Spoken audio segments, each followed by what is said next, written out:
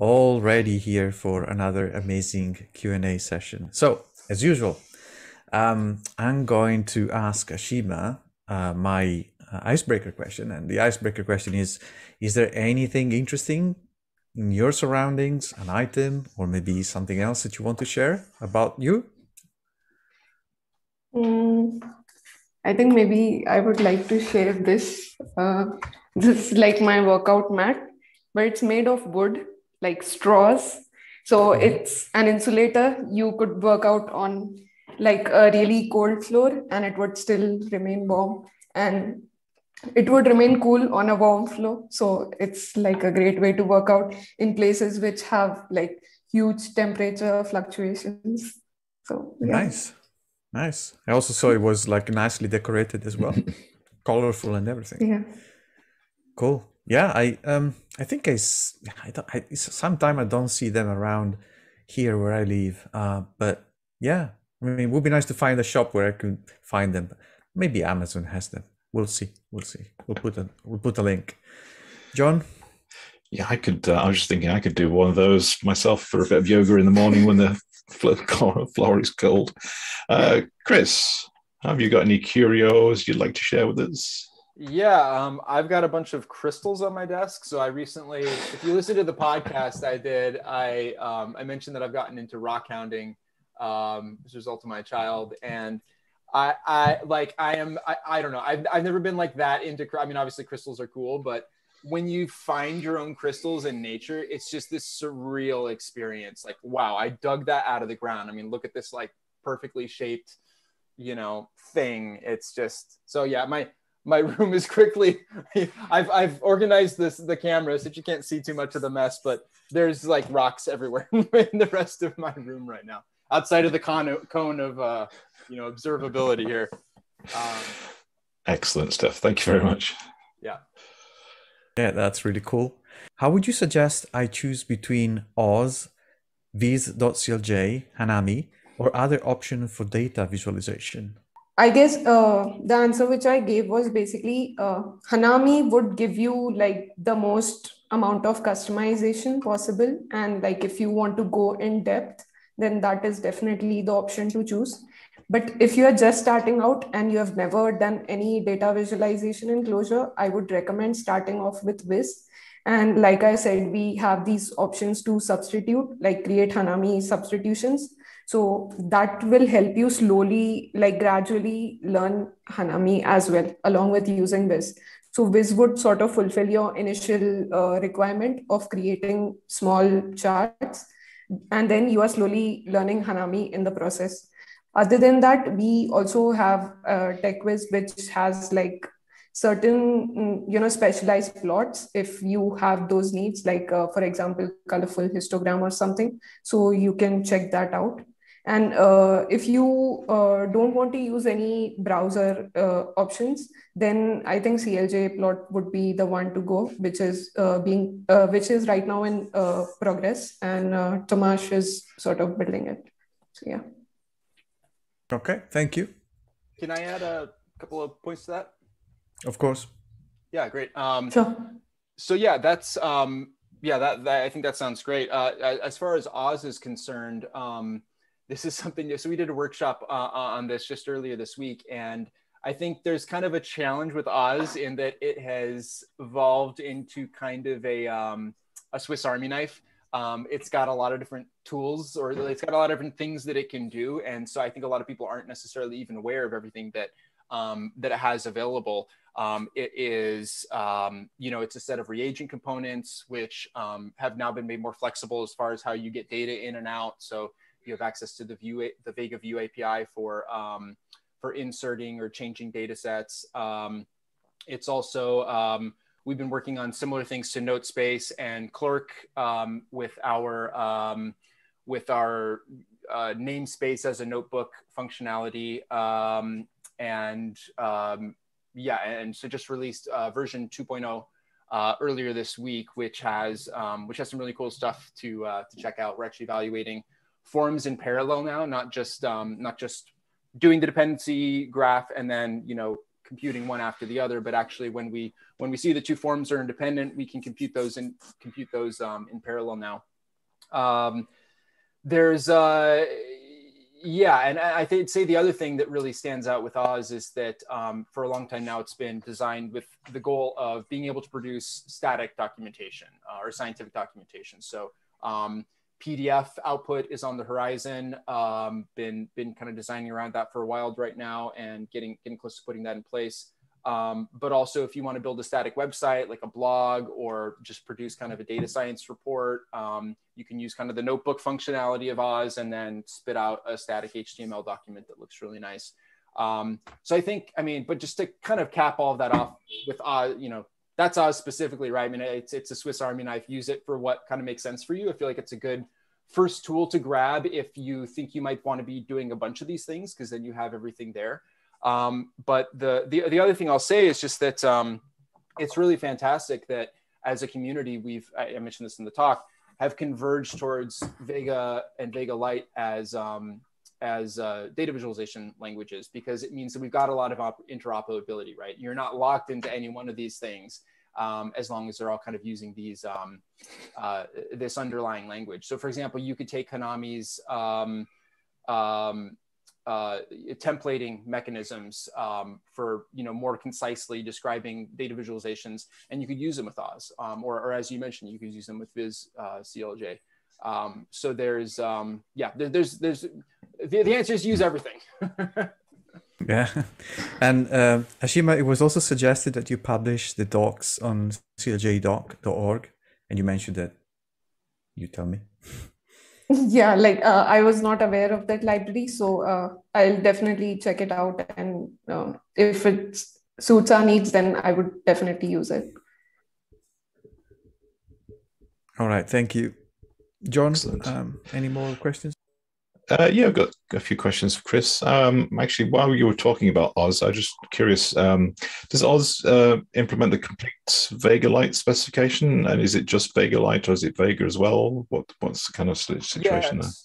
Yeah, so it's just wrapping Vega and Vega Lite. It's effectively wrapping well, it's kind of doing two. Again, it's complicated to describe what a Swiss Army knife is doing, because sometimes it's doing different things. But the standard sort of usage where you're at a REPL or a Clojure process and want to visualize some data kind of interactively, that opens up a web browser and you can interact with a Vega or Vega Lite visualization there. So it's just using the embed API to embed in a page.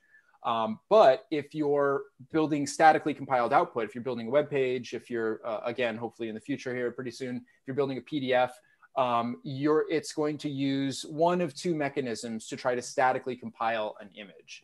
And incidentally, you can just use Oz to statically compile an image, just kind of by itself outside of the context of scientific documents. If that's what you want, that is something it can do. But to do that static compilation, I'm see who worked on it. I want to say Jack Rusher and I'm forgetting the name of the organization that did this work, but Dark Star was the name of the project that was using Light Science. Yes, thank you.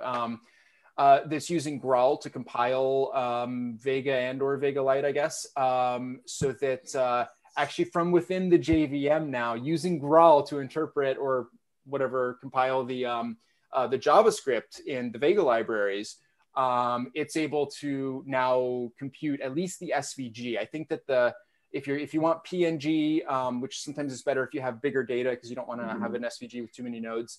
That could be a little bit problematic, but I think there you might still have to use the install the npm Vega CLI to get it to work, but which is the other mode. So Oz will use the npm Vega CLI as a fallback.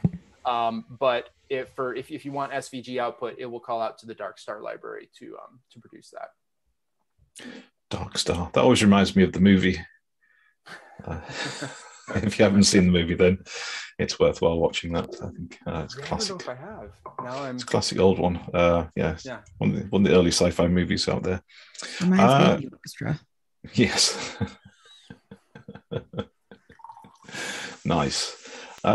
Cool. And so, are there any good tutorials to help people get into using Oz if it's such a big Swiss Army knife, or should we look at the workshop you did earlier on this week? Yeah, honestly, the workshop, we ended up kind of getting into the weeds a little bit.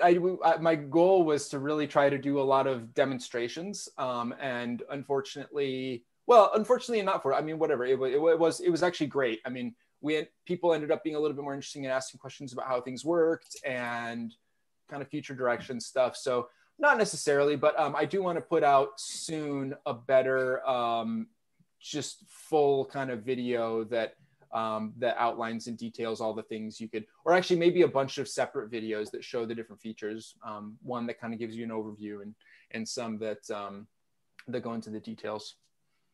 Okay, that sounds cool. Yeah, if you want any help with that, I'd be happy to get involved with that as well. Yeah, that'd be fantastic. Yeah. Cool.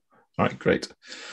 I'm kind of curious if we like switch back to Polis a little bit. I know I don't really want to kind of air your dirty laundry, but I'm kind of curious in the original tech stack and perhaps how you want to evolve that and some specific like parts of this awesome potential of Clojure data science that you want to unleash in this project as well. What kind of thoughts do you have on that? Yeah, absolutely. So one of the biggest things that I really want to do with the code base is, and this is kind of funny, but at some point we kind of re-implemented the code base using, not re-implemented, but we set up Sierra's component library for dependency injection and lifecycle management, which seemed like a good idea at the time. I mean, it's kind of what everyone was using, and we wanted to be able to kind of start and stop the system more cleanly. And I mean, it solved that part of the problem, but it came with the cost of just making the code base a lot harder to work with, which I think, especially from a data science perspective, is very problematic, because I think that when you're designing software to be software, when you're doing software engineering, you can kind of tolerate a little bit more of cantankerousness, shall we say, in exchange for kind of a cleaner system design where you can have a test environment running at the same time as your development environment. I mean, the component can do a lot of stuff, right?